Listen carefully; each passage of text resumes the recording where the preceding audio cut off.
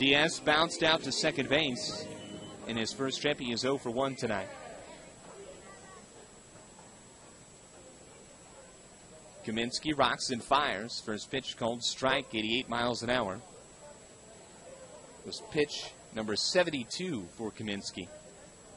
So there is some stirring in the Ducks bullpen, but nobody up and throwing just yet. The 0-1 to Diaz is fouled off down the first base side. A couple of young fans will chase it out into the concourse here on the second level. And it's 0-2 on Diaz. Harold Ramirez, the hitter, waiting on deck for the curve. The 0-2, check swing. He did not go around. And it's 1-2. Fastball up to 90 miles an hour, up and in.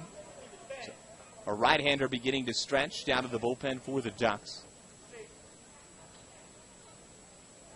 The 1-2 pitch is fouled off again.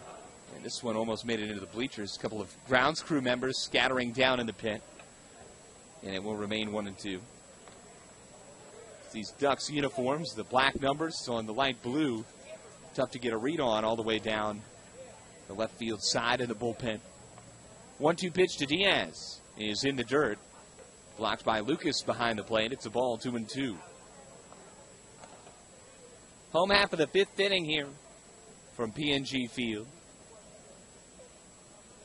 A much warmer night than the last couple of nights. Thankful for that. Temperature at first pitch around 65 degrees this evening. Set on the mound is Kaminsky. The pitch is cut on and dropped by Lucas. Alley breaks for second base. Throw gets away into center field, and Stetson will be on safely. Diaz is retired on strikes for the second out.